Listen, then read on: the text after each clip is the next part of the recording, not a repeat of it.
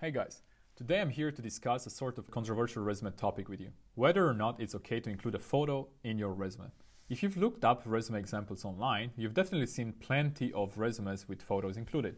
But if you've done some more research on the topic, you've probably read that including a photo on your resume is not a great idea. So which one is it? In this video, we're going to give you our comprehensive take on the topic so you can make an informed decision. Let's get started.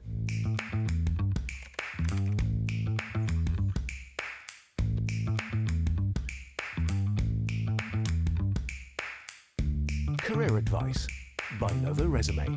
The first thing you want to know is that resume photo rules vary from country to country.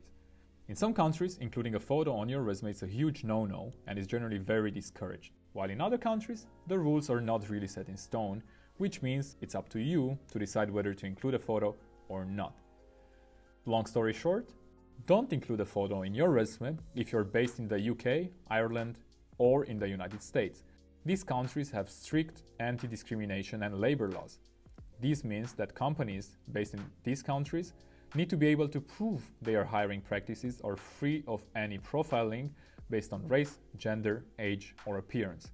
If your resume has a photo on it, it can be hard for employers to prove that their decision-making was unbiased. So they might reject resumes with photo on them just to be on the safe side. This said, some appearance-focused roles, such as modeling or acting, are exceptions to this rule. On the other hand, it's okay to include a photo in your resume in most other countries, including Austria, Australia, Belgium, France, Spain, China, Israel, and others. As long as you're not based in the UK, Ireland, or the US, chances are including a photo in the resume is acceptable. But just because you can include a photo, does it mean that you should? Well, at the end of the day, it really boils down to your preferences. If you think that a photo might lead to discrimination or bias, or you simply don't have a professional photo to include in your resume, then you can just skip it altogether. No harm, no foul. No harm, no foul. But if you ask us, though, a high-quality photo to your resume can potentially push the odds in your favor. May the odds be ever in your favor. Imagine you're an HR manager reviewing these three resumes in a single glance. Which of these three is going to catch your attention? Yep, is the third one. Adding a photo to your resume adds a face to the candidate. Without the photo, the hiring manager doesn't know if the candidate's a real person or a walking resume. With a photo, though, things become a bit more personal. The faceless resume turns into a real person, and the hiring manager is more likely to remember your application. That said, it's also very important to get your resume photo right. If the photo on your resume looks like something you'd use for your dating profile, for example, or if it's a low-quality, unprofessional photo, then a photo on your resume is going to do more harm than good. So, let's talk about how you can make sure that the photo on your resume will boost your chances of getting hired. First things first, it's important for the photo itself to be of a high quality.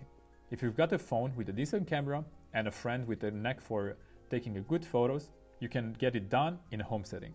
That said, I really recommend getting a professional photographer or going to a photo studio. While it can be a bit of a hassle, professional photos can work wonders for both your resume and LinkedIn profile. Speaking of LinkedIn, don't forget to match your LinkedIn profile photo with the one that you add to your resume. In addition to the photo quality, it's also important to get a photo itself right. For starters, you want to give off the right vibe. This means that the photo should not be anything too flashy or distracting, no crazy haircuts or weird fashion choices. Remember, the focus of your resume should be your professional experience, not how handsome you look in your photo, you champ. You should also be smiling in the photo, not frowning, looking angry, or anything along those lines. To kind of wrap up the topic, here are some examples of good and bad professional headshots.